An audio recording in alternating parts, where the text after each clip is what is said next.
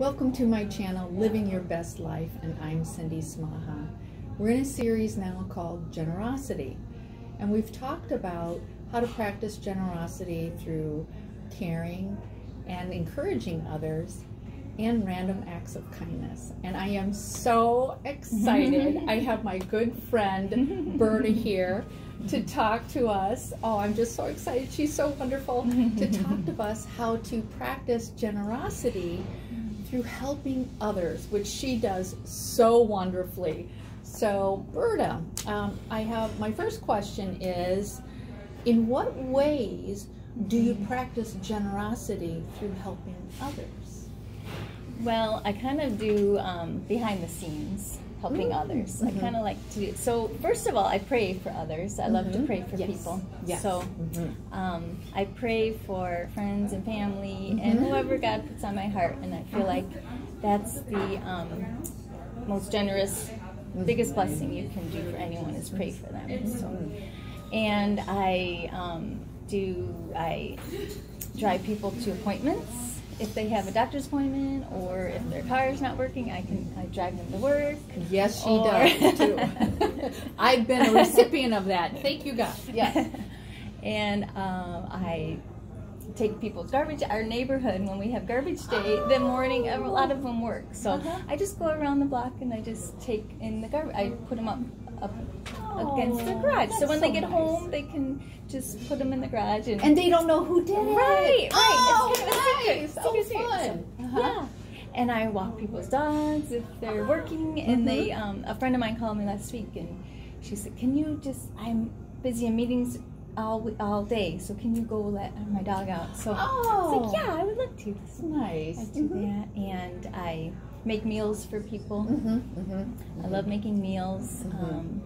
And just whatever God puts on my heart. I really want to, God gave us so much. He's so generous to us. And whenever He prompts me to do something, sometimes I think, is that from you, Lord? And I think so. So I just go with it because I feel like He has the best ideas. Yes.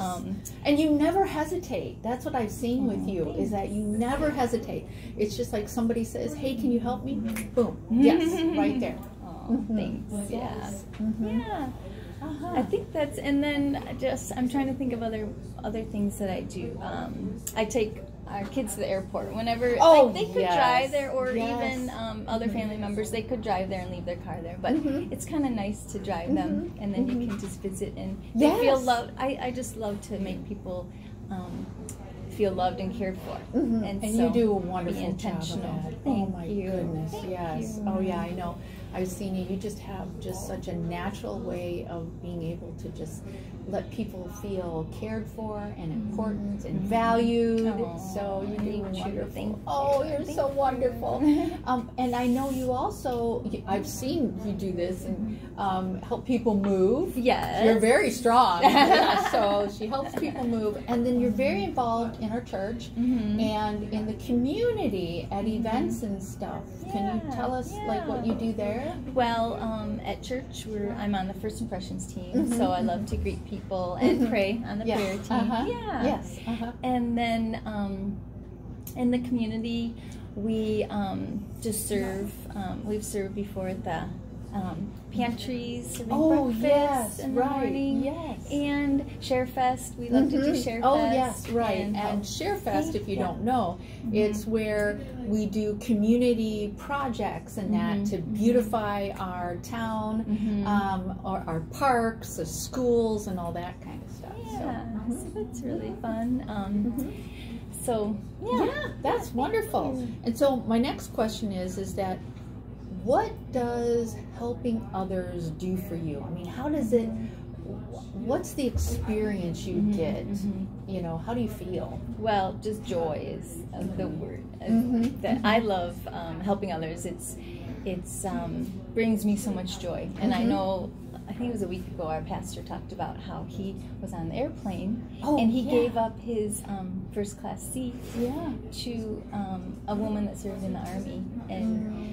And he just said, I felt the Holy Spirit prompting me to do that. And he said, I was the most joyful person on that plane. And I was like, yes. Well, sitting way back and coach, all squished together. So it just brings me so much joy to help others. And I feel, I just sense God's favor when I know I'm doing something. And I'll just be driving around and I'll be actually on the way doing something for someone because I felt prompted. And you just feel God's favor on you, and like I'm pleased with you, and when God loves us so much, and He's sacrificed so much, He's been so generous to us, I feel like that's our response to His love for us. When we serve and we're generous to others, that's how we can bless God and just respond to His love.